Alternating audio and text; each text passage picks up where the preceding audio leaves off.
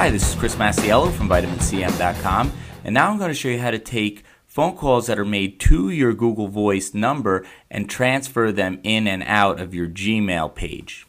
So I'm going to make a call from my cell phone to my Google Voice number, and I'll just answer the call in my inbox here. Now I'm on the phone call, and once I'm on the phone call, what I can do is click the keypad here and then just click the asterisk key.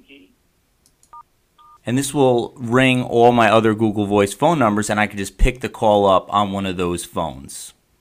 Then once I've transferred the call to the other phone, I can just end the call on my inbox and continue the call on my other phone. So this would be a handy way if somebody calls me while I'm sitting at my desk to answer the phone in my inbox and speak to the person, and then if I decide I need to get up and leave, I can just quickly transfer the call to my cell phone, answer it on my cell phone, hang up on my computer, and go out and continue the conversation. And it would all be pretty seamless to the person on the other line.